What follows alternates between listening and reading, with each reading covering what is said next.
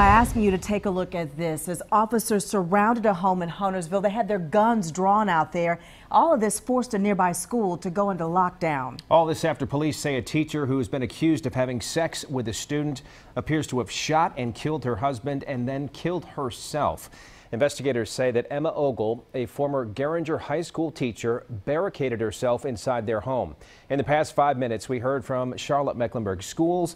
They say social and emotional support will be there for students. Channel 9's Mark Becker is live tonight near that home off Hambright Road. And Mark, you learned it was a family member who first called 911 about all this.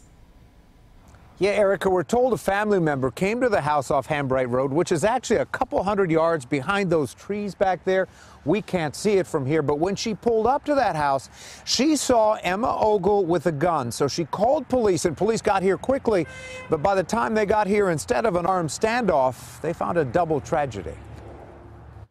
Police, firefighters, and paramedics choked the long driveway down to the Ogle family's home just after 8 o'clock this morning, gearing up for what they thought could be an armed standoff, after a relative had called to say Mike Ogle did not show up to work at his hardwood flooring company this morning.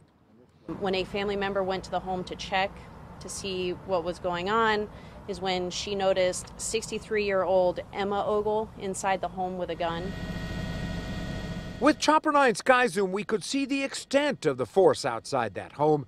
But police say that sometime after that family member's call and before they could go into the house, Emma Ogle had apparently turned the gun on herself.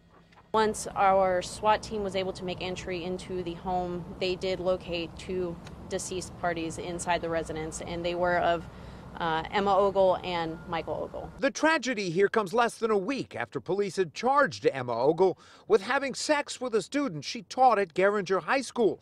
But police aren't saying if and how that led to what happened here this morning.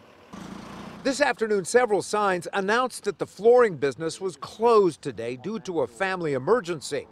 So had they come over here to get landscaping ideas? Chris York works at the garden center across the street. He'd installed the landscaping outside the Ogle's office and was shocked when he heard what happened this morning.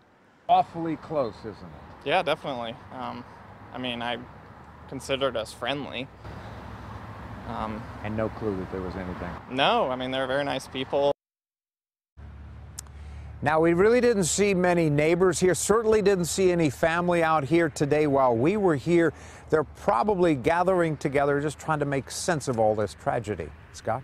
It's a tragic story now with just a really disturbing end to all of this tonight. Thank you, Mark.